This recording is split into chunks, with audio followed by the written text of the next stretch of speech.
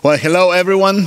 This is Alex Gulart. This is my family, Deltha from Mexico, and the three kids, Ainhoa, Bastian, and Etienne. We serve in Paraguay, in Ciudad del Este with GMI, Grace Ministries International.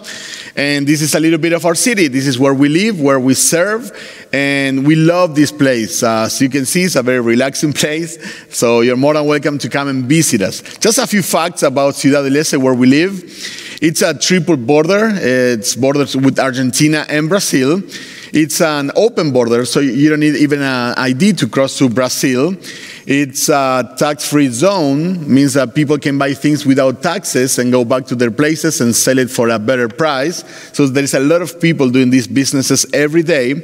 There's more than 70 nations represented in the city. We love it. Different religions, different cultures, different languages, and it's a great opportunity to share the gospel with people from different backgrounds.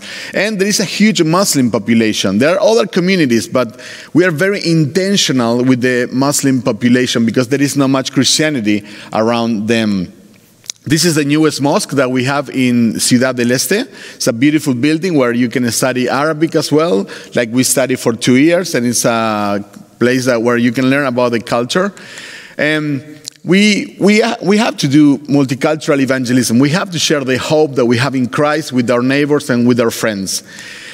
For example, in this picture, you have my wife, Deltha, sharing with a person in the park. We were playing with our kids in the park. We were not doing an activity per se, but we were just playing around with our kids when this lady came to the park, and we noticed that everybody was like moving, and they were a little bit scared and afraid. So my wife sit down and start sharing with her, and this is the type of opportunities that we praise the Lord for, because we can share the gospel with people that nobody's sharing. That these people can spend 20 years in Paraguay and they may never heard the gospel of Jesus Christ. So we love to share the gospel with these type of people that normally they don't hear the gospel. These people that come into our house for advices and for counseling, and we spend hours, literally hours, talking with them. In this case, we are in a Buddhist temple, for example, just a few blocks from our house. So we have Muslims, Buddhists, Hindus.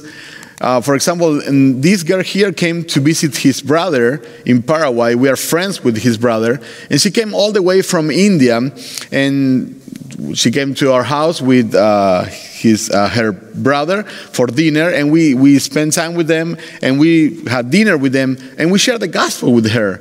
And after we finished sharing the gospel, we asked her, "Do you hear that before?" And she says, "No." She says, "Never?" "No, never." "So you don't have Christian friends where you live?" "No." "There is not any church around there?" "No." "Missionaries?" "No." She never heard the gospel before. She says, "No." So we praise the Lord for this opportunity, and we are super excited that we can share the gospel with people that never heard before. But at the same time, it's sad because nobody shared the gospel with her. And we love to be there in the heart of South America, among different communities, sharing the gospel with people that never heard the gospel before. My wife is teaching Spanish as well to these communities. You can see in the picture some people from Lebanon, people from Bangladesh, people from Syria. And we do it for free. It's a service to the community. But in this way, we can get to know their husbands. We can get to know their families. We invite them to our house. In this picture, you can see Syrian refugees. Syrian refugees that escaped from the war in Syria, and now they are in our house, and we can share with them, we can love them, and of course we can preach the gospel to them. For example, these Syrian families, they came for a dinner, for breakfast, for lunch. We get to know their husbands. So this is part of our family. It's the way that we share the gospel with them.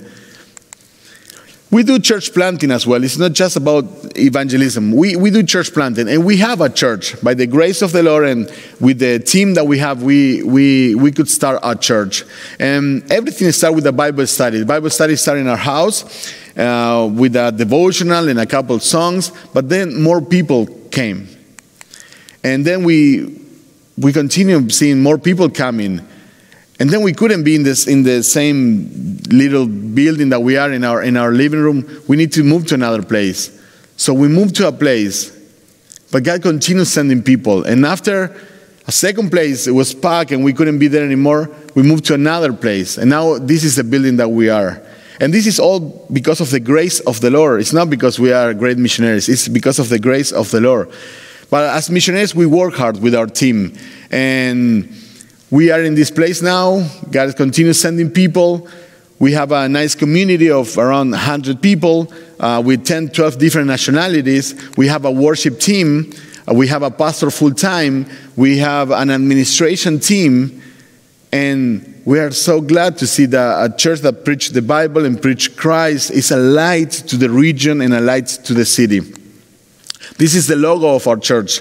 Iglesia Bíblica Gracia means Grace Bible Church for all the nations, para todas las naciones, because we want to continue being intentional in reaching our neighbors, the communities, and the nations for the Lord.